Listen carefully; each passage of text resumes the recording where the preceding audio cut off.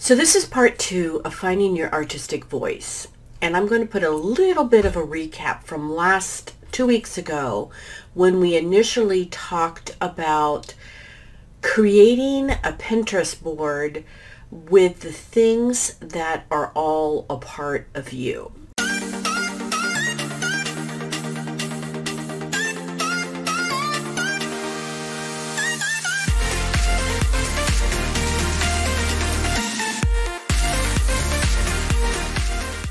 So I'm going to play a little bit of the clip from 2 weeks ago to refresh your memory.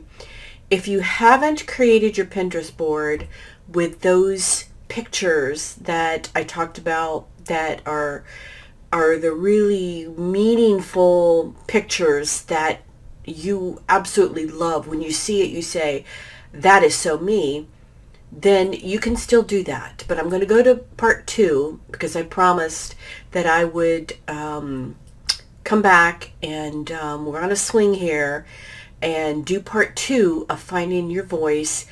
I truly believe that finding your voice as an artist is just as important as your composition and value and all those things within your art. If you don't know your artistic voice, you're going to continually be on this hamster wheel to look for it. And you're going to continually be searching and searching. I've done that. I've been there. You're going to be looking, where I'm not going to go into all the reasons why, you know. But the thing is to get to why do you like what you like in your world, who you are in your world, and how can we put all that together to incorporate that into your art so that it really shows and it starts to all work. When I have these moments in my life where some things start to click of my why and who I am, I get messages from other artists and other collectors that say, I see a difference in your work. There's a series, I see a passion going on. And it coincides when I've developed another piece of who I am. So it's ongoing for me. It will be ongoing for you. But if you don't have this piece down, it's critical. It's fun, but it is a critical part of developing your art, because it's all going to go into your art. And I can't repeat that enough. So let's get going on this part, and I'll do a kind of recap of 2 weeks ago, and then we'll jump into how to marry all the pieces of the Pinterest board that you collected, how to marry that with this next big piece. That has been mulling around in my mind, and this is only a very small part of this topic, and that is finding your artistic voice. And I want to address that topic in a way here where you are looking at who you are and how that affects your art. There's so many different ways that I have had other artists tell me how to find my artistic voice. And while so much of it was helpful to me, it wasn't until I really started to study who I was as a person, the things I loved within my clothing, the things I loved within my house, and even deeper than that, my childhood and the things that made up Cheryl Wilson. And so that's what I wanted to share with you today. And I wanted to share with you just one way in the realm of many of things that you can do. And that is to go to your Pinterest. If you don't have a Pinterest account, I suggest you open one up, because this exercise will really help you. And we can talk later about the benefit of having a Pinterest account when you start showing your art. But under this Pinterest account, we're going to open up a separate board, And that board you can call whatever you want, but I call mine artistic aesthetic. So create a board under, you click the save button, you're going to create your board, give it a name, and then in that board you're going to start saving, and this is the critical part, all the pins, they call it, that are very meaningful to you. And what I mean by that is there's going to be a lot of beautiful pictures you're going to see that you're going to like. But grab the ones that really touch you, that really take your breath away, that really make you feel something. So I hope that makes sense to you. And I hope that you have done, if it's not on a Pinterest board, even through magazines and print, I've done a lot of those big boards where I've glued things to it. So I hope you've done that. So you're going to take these things that are really meaningful to you in your life. And for instance, the girl with the colored feet on the bottom. The paths that I showed that meant a lot to me because they were very moody paths, and they were, some people may call them lonely paths, but to me, I felt at home there. Branches of trees that were just the branches going up and out.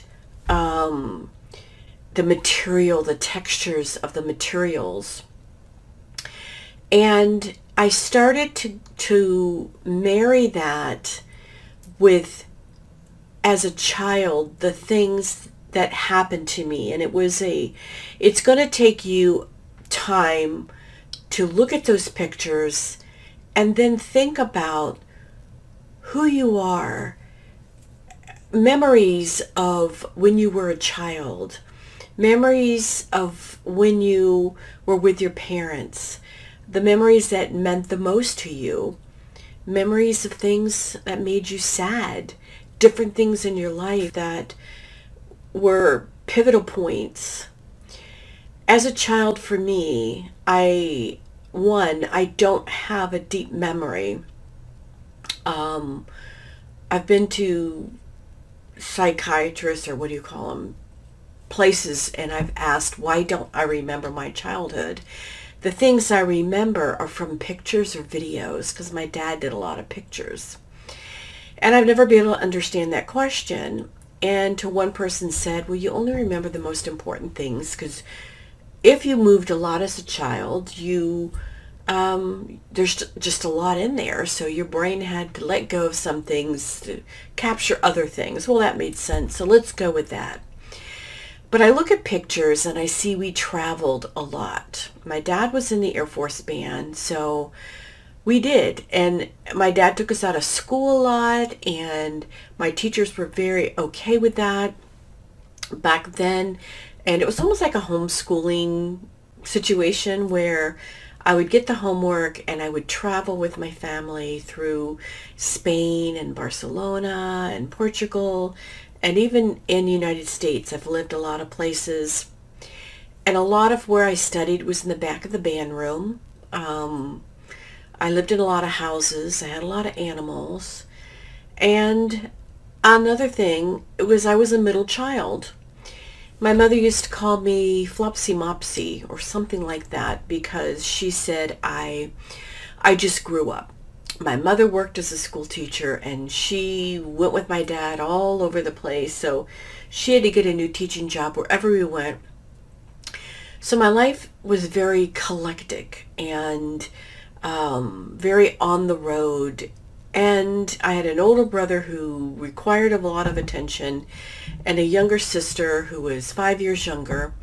So I didn't get a lot of attention, and I was a very mild child.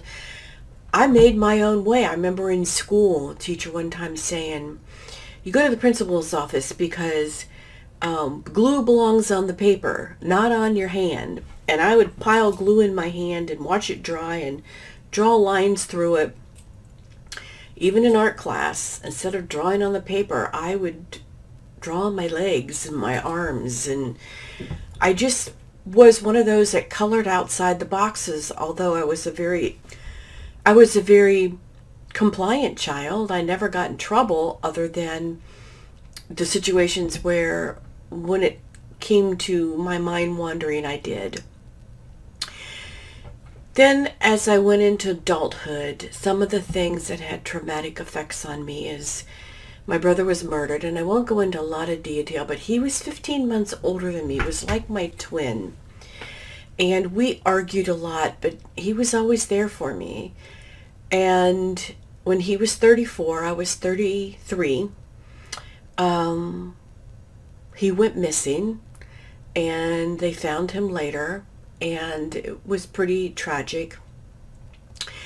And it was always closed as an unsolved type mystery because it was on Walt Disney property, and things got closed up quickly.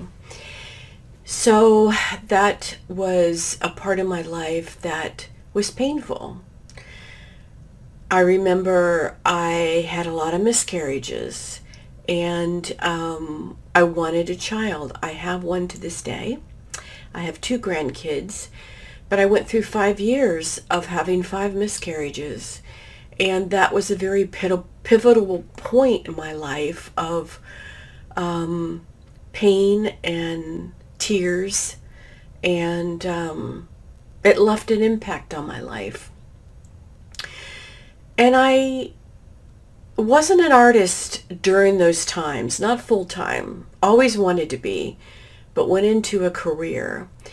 And when I started my art journey, which was when my mother had Alzheimer's, I've told my story before, but I got several degrees, got a lot of certificates, was a risk manager, one of the few women in the world that got a certificate in the project risk management. I was a compliance and ethics officer for the government. Well, I owned my own company, and then I was on contracts for the government. And I climbed the ladder, but when my mom got dementia and Alzheimer's and needed my help, I took contracts where I could travel. And when she got so sick, that's when I decided to pursue my art full-time, because what if the gene was in me to get Alzheimer's? So that's when I pursued about 7 years ago to do my art, and then it was around 5 years ago that I quit all contracts after she had died, and I became a full-time artist. And I hadn't learned what my artistic voice was. I never connected all the things about who I was as a person with what I wanted to do in my art. And it takes time. It takes practice. You don't just all of a sudden wake up and know what you want your art to say. There's a process you have to go through, and I really feel that this process will help you. I'm talking a lot because I want to show you how the pictures that I chose on my Pinterest board, and even some separate ones that I'm going to share with you that haven't made it over there, I look back and how I've connected a lot of the happy moments of traveling all over the world with my parents, the deep connection I have with my dad in art and music, because he's the artistic music one. My mother was the academician one. How all these things about the loneliness of being an only or middle child, and my mother being busy because she worked, the loss of my brother, and how that left me lonely. And for several years, I tried to understand it. The miscarriages, and I look at the pictures that I chose, and I look at the things that mean the most to me, and I feel these things in my life, and they go together. And then to take those pictures and incorporate them into my art in a way that speaks my voice of what I've experienced from childhood all the way into adulthood, into who I am and how I want to express myself as an artist, I see how it all goes together. It's not going to be an instantaneous matchup for you. It's work. It's thought processing. It's mapping together things. But once you start to marry all this together and you stop trying to be an artist from another artist that you're trying to emulate, that's okay for a while. Because even another artist, I've had artists want to copy my work, which is fine while you're trying to find your voice, but eventually it clicks with you, and then you say, okay, I really like to do her work, and I like that red painting, so I'm going to try to do red painting, and I'm going to try to use that technique. When it clicks that there are parts of who you are that need to go in that red painting, not just my technique, but a part of who you are in your technique, it's like a big, beautiful book is opened for you, and that's your voice. So let me show you I'm wordy here because it's that important, but let me show you some of the Pinterest pictures and some of the pictures that I showed you in the video, and some others, and connecting with my art and how they've married together. And I think you'll start to understand. Maybe we'll all start to come together for you. So here is one of the first pages I did, where I grabbed the Pinterest pictures and I just am showing the type of art that I create that to me emulates what I'm feeling when I look at these pictures. I don't know, maybe it's the loneliness, maybe it's the coziness, some of the textures. You'll see textures throughout a lot of the pictures that I liked and the paintings I tend to put together. I love candles. So I'm not always sure why I interpreted a picture to feel like my painting. I'm really still learning and evolving in this, but I see a connection, and that's what I want you to see when you go through your pictures that you love. And if you're already established in your paintings, see if you can marry some of your paintings over to the pictures. If you can't, start to understand that if you can create your artwork to incorporate how you're feeling, who you are, your past, your childhood, the things you love, you will start to be able to create artwork that is really your voice.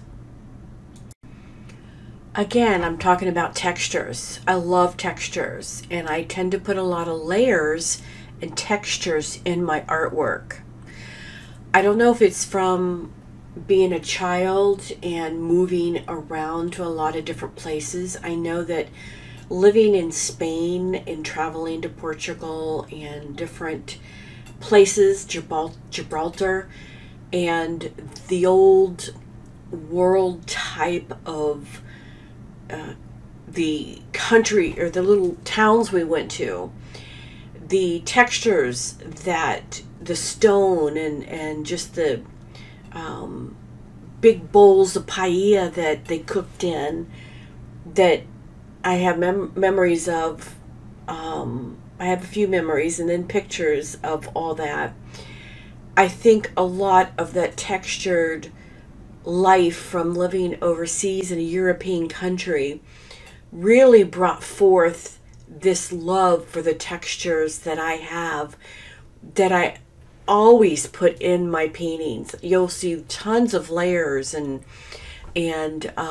textured pieces, or the way I do my brush strokes in my artwork. This one shows a picture of my kitchen floor, which is the black and white checkerboard. And then there is the vase. There's a beautiful vase there, and I have a lot of vases in my house that have this pattern in it. I have bowls that have this pattern with dots, and not all the black and white stripes on things are even. In fact, the more uneven they are, the more I love it. And I find that I put those marks in my paper collages, in my paintings a lot. You'll see them in a lot of my work.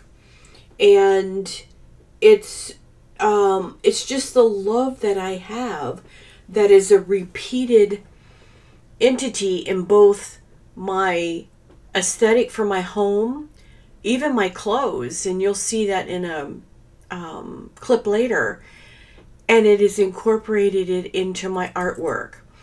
Not sure if this has pulled something from my past, but it is definitely an aesthetic. I know that my mother did not like a lot of color or pattern. She was very plain and minimal in her desires for the house, but my dad used to bring in colors. And when he was home from a band trip, oh my goodness, I remember one time I came home and he put triangles all over the wall, and the pictures of that room that he did were to me absolutely beautiful, but my mother was in shock. It didn't stay up very long.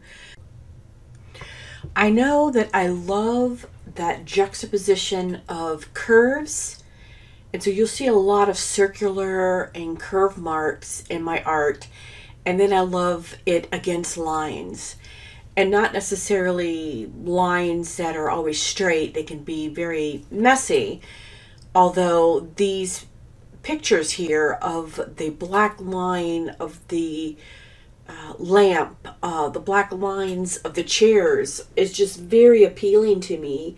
And then I love the circular, I love the lamp in the dining room picture, and then the circular chairs and the back of the chairs. And then I noticed that I incorporate still the neutrals, and then that same thing,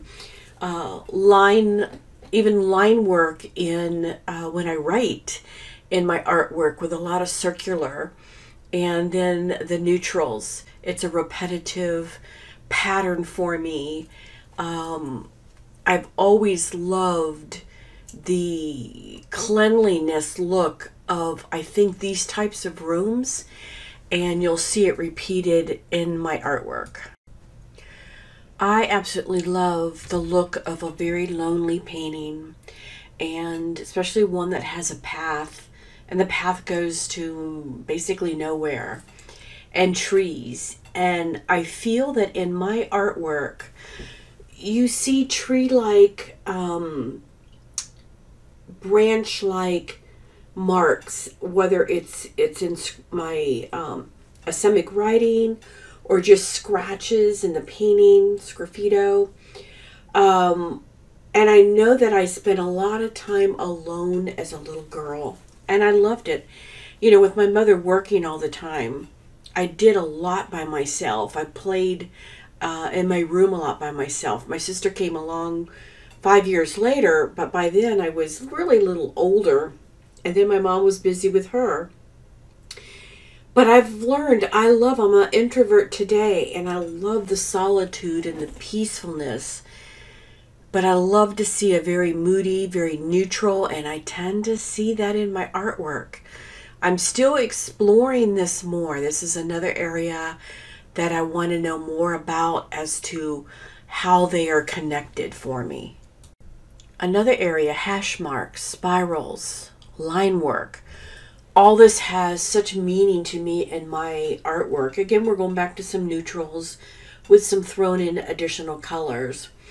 But you see in the one painting below where it's kind of chaotic, it almost looks like tree branches in the shape of hash marks and then some purple flowers on the top. And you see it in the top painting on the right. It's almost like tree branch marks all over the painting. So I know that this has a definite meaning for me that is a repetitive theme in my artwork.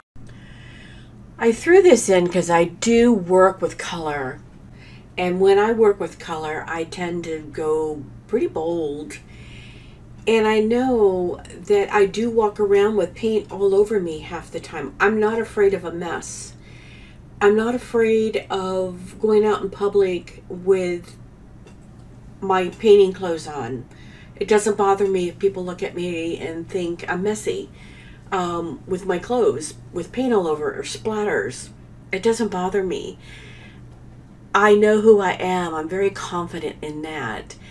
And I think I threw this in because when I do color, and I love color. I do always go back to my neutrals where I feel that those empty, lonely spaces, I feel very comfortable. And in fact, a lot of my red paintings lately, you'll see that they have a lot of space in them. But I knew that I needed to put this in there because this is definitely a part of my aesthetic journey. I wanted to throw this in because up there on the left-hand side is a cushion that's in my living room with a leather cushion behind it. And then you'll see my clothing over on the right is just a snapshot of a few pieces of jackets and a like a dress that I have, purses. It's all that same design, and I see it repeated in my art. This is a piece, it's a 30 by 40 piece I did just yesterday. And once again, it's got some of the neutrals in it. It's got the hash mark. It's got this line work all the way through it with some drip marks. It's just a repeated style. And once I really started looking at the things that I loved in my life, and I put them in my artwork, and it's a dance, and it's not always easy when you first get started, but once you start to get it, you'll see this marrying of your life embedded in your artwork.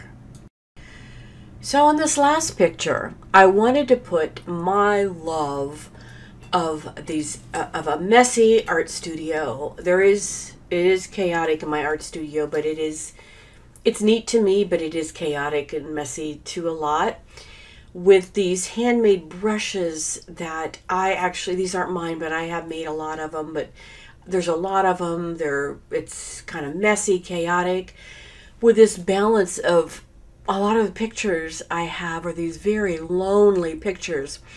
I'm still trying to determine the magnitude of these two things in my life. Like I said, it's not something that is, you're going to have it all together when you start to do this. It's going to take time. And if it comes all together for you, great.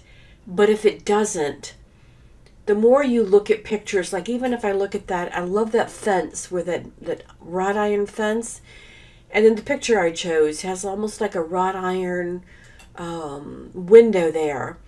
It's amazing the things that you start to compare that marry up in your artistic journey as an artist. So I hope that you go down this path. And I hope that you take this journey along with me, because I'm still doing this myself, and gather the things that mean a lot to you, all the whys, the I loves, and intricate parts of your life is who you are today as a child and growing up, and even the things that have caused you pain in your life. And start to put those down and start to map that to your artistic journey. And once you start to do that, your art starts to evolve. It doesn't all of a sudden you start painting in your artistic path. It takes time. But once it starts to happen for you, people will notice that there's something different about your artwork. And it's truly your personal, authentic, artistic voice. It's no one else's. It's yours. It's yours. And I want you to try to do this. And even if it takes you 6 months to a year to really start to put all this together, I know that you will start to see a difference in your artwork because it really becomes you. And that's what I want for you. So again, thank you for being a part of this journey with me. I hope it's helpful. Please let me know what you think. And let me know if you're going down this journey with me. Like I said, I'm still learning. So I hope you've enjoyed this, and thank you, and I love you all.